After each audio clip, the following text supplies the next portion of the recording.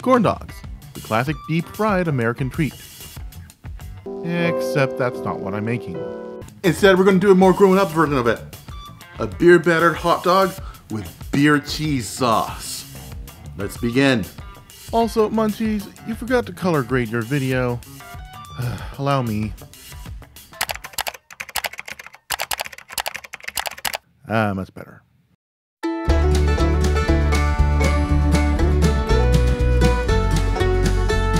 Now to begin, you'll need hot dogs. But I want to take things to the next level.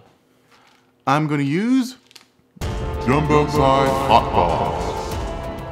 Of course, we're going to have to pale these on something, and preferably, I recommend you use disposable wooden chopsticks.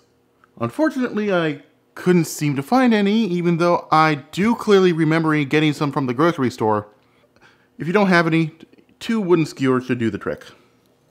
So, just take our skewers and shove them up until they're halfway up the dog. Ah, you're my favorite. I shall call you Jeremy. No, not that Jeremy. Never mind, I'm gonna get age restricted if I explain the joke. Okay, with the dogs impaled, it's... no, that's too depressing, hold up. With the dogs ready to go... Yeah, that's better. Let's get to the next phase of our dish. The beer batter. So I'm using a beer mug, a Simpsons beer mug as you see. So why am I using this instead of a bowl? Because it's easier to dip our hot dogs and get them coated with batter. And listen, unless your bowl is super freaking huge, it's going to be impossible to get your hot dog dipped in it. So to our cup, let's add 2 cups of cake flour. We're going with cake flour because it's low in gluten and it provides the batter a nice airy crunch once it's fried. Okay, let's toss in a few spices here. A teaspoon and a half of salt.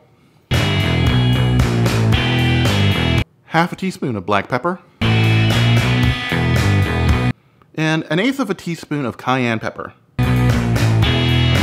And lastly, 2 cups of cold beer.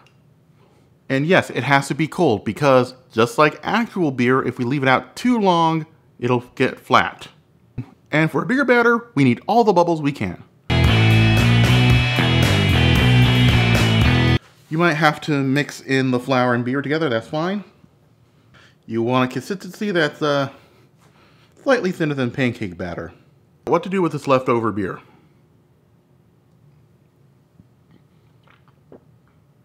Alright, next stop, the stove.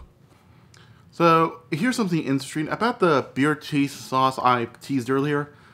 Turns out I already made a video on it a couple years ago.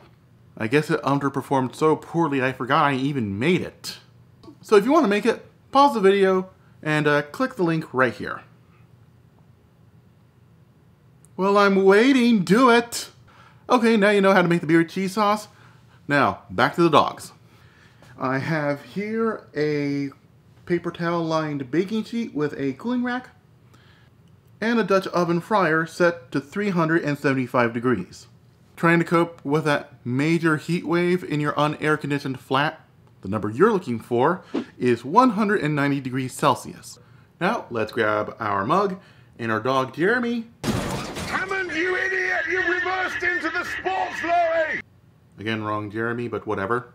Dunk them into our batter, swirl it around, and place them into our fryer. Cook until golden brown and delicious. And alright, and once it's golden brown and delicious, take it out and put it on our cooling line baking tray. Alright, now that Jeremy's done resting, In the plums. again, wrong Jeremy. He's ready to dip in our cheese sauce and eat. And only one thing can go good with this. Beer. Come on, you should have seen this coming. This has been Chase Cuttin Kitchen. I'm CRJ, making cooking fun and meaning it this time. Thanks for watching. If you liked the video, smash the like button. If you really liked the video, become a subscriber and hit the bell notification icon. I upload every Thursday.